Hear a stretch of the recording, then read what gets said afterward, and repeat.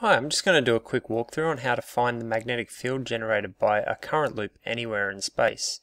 The point we're going to be finding the field at is the point P, and we're going to use cylindrical coordinates to define our problem. So the point P is a distance r from the z-axis. It's at a height of z from the xy plane, and we're only going to solve it for one angle, and that would be 0. Because of the symmetry of the problem, we can solve it for just one slice and use that to calculate the full solution. The current loop is in the xy plane and it has a current of I flowing through it in a counterclockwise direction. Now the way we're going to find the magnetic field is by first finding the magnetic vector potential. It's just a scalar multiplied by a line integral, dl over s. Now dl is just our infinitesimal line segment down here, and s is the distance from that line segment to the point P that we want to find the magnetic field at. So we're going to integrate that from 0 to 2 pi around the current loop.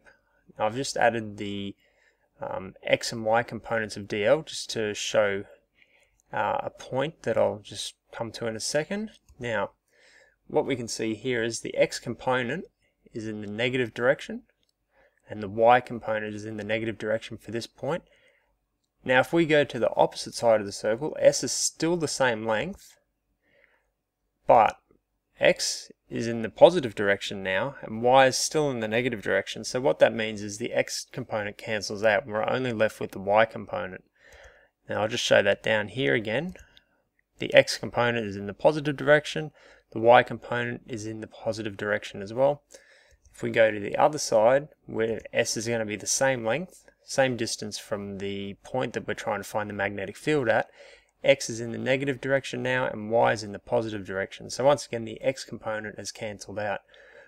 We're going to leave all that in the equation at the moment and the maths will show that that'll drop out, but you could just leave that out, but we'll work through the whole thing.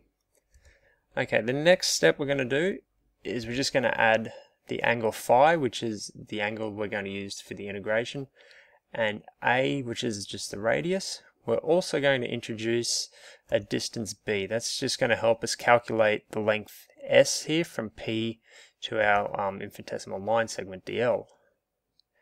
Now we're going to use these equations here to calculate the length of s. If we use the cosine rule here, it's just b squared is equal to r squared plus a squared minus 2ra cos phi. And then if we just use simple Pythagoras, we get b squared plus z squared is equal to s squared. Substitute that into that and we get this expression here for the length of s. We're just going to use these two equations here later on in our calculations. dl can also be expressed in terms of d phi, which is the change in the angle of integration. So it's just d phi multiplied by the radius multiplied by the unit vector e phi, which is tangential to the circle here. Now e phi is also broken down into this equation here, which just represents it in Cartesian coordinates and makes the integration pretty simple. Okay, we'll just start by restating our equations. I've added this one here. The magnetic field is equal to the curl of the magnetic vector potential. These other equations are just the same as we've already seen. And then we just substitute them in to get this expression here, which basically allows us to derive an I and j component. So we just need to do two separate integrations to calculate AI and AJ.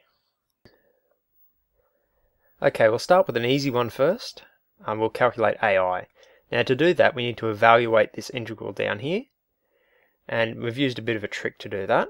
We've got a function up the top here, and when we take its derivative, it's basically what we want to find the integral of. There is a scaling factor of r involved, and we just need to move that outside the integral, but apart from that it's pretty simple. And then we just evaluate this function over the interval 0 to 2 pi, and we come up with 0.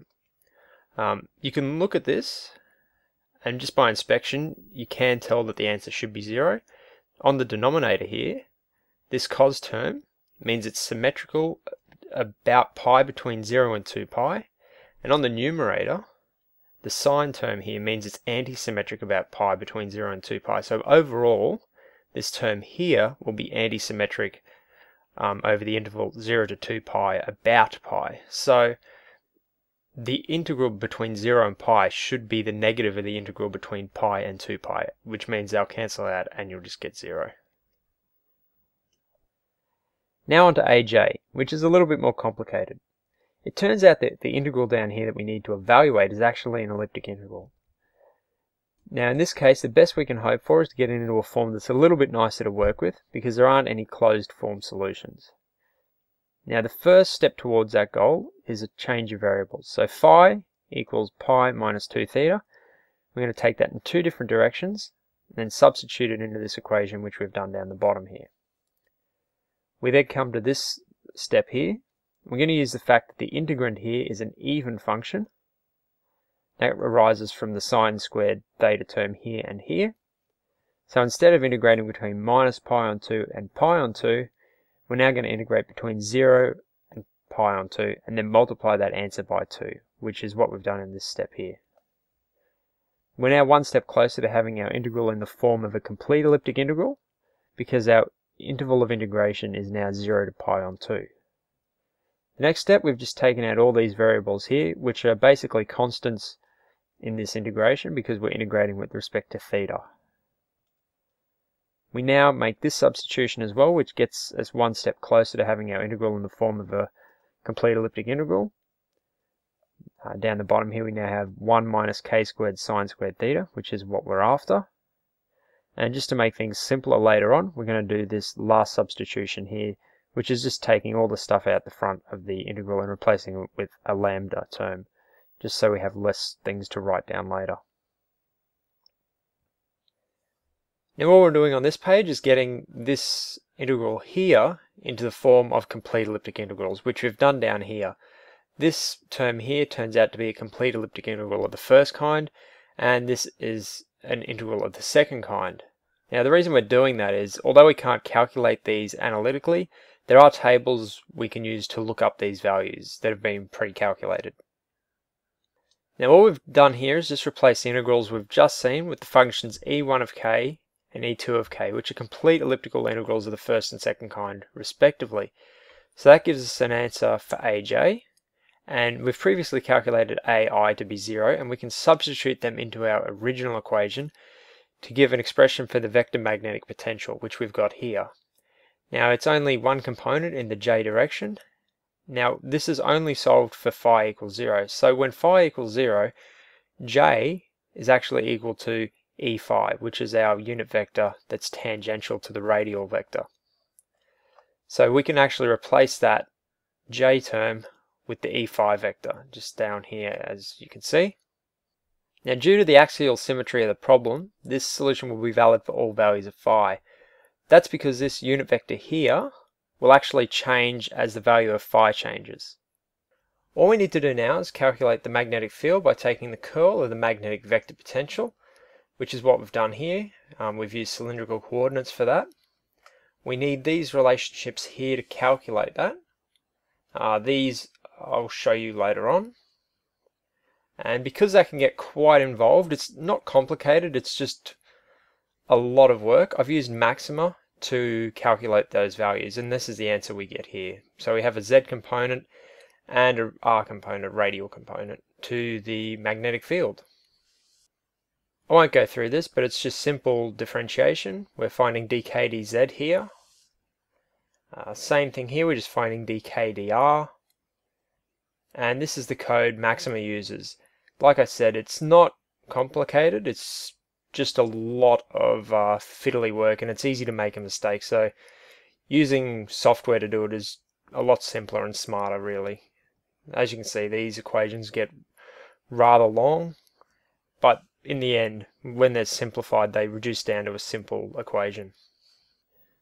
Now if we come back here and have a look at our solution that we've obtained, you may be wondering how useful it actually is. And to be honest, it's not that useful at all, really. Most situations in the real world, pretty much all of them in fact, are going to be a lot more complicated than just a simple current loop. So they won't reduce to nice equations like this. What you'll actually end up doing is putting your model into a finite element package and a computer will solve it for you. Now, apart from satisfying our theoretical curiosity, we do get to see how some of the variables interact here, which is one advantage, and it's a bit of fun anyway.